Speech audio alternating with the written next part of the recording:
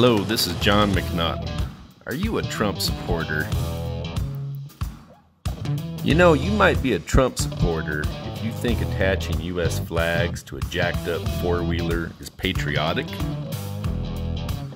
Or if you get banned from Twitter, Instagram, and Facebook because you stated that the election was rigged and total BS.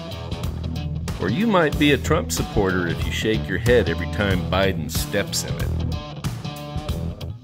Or if you salute the flag during the Pledge of Allegiance and honor the police and those who protect us. You might be a Trump supporter if you support religious liberty and pray to God. Or if you stock up on extra ammo every time a new anti-gun bill is talked about. You might be a Trump supporter if you've noticed conservative women are much more beautiful.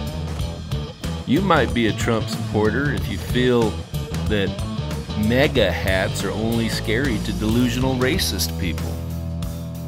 You might be a Trump supporter if you hang McNaughton paintings in your house.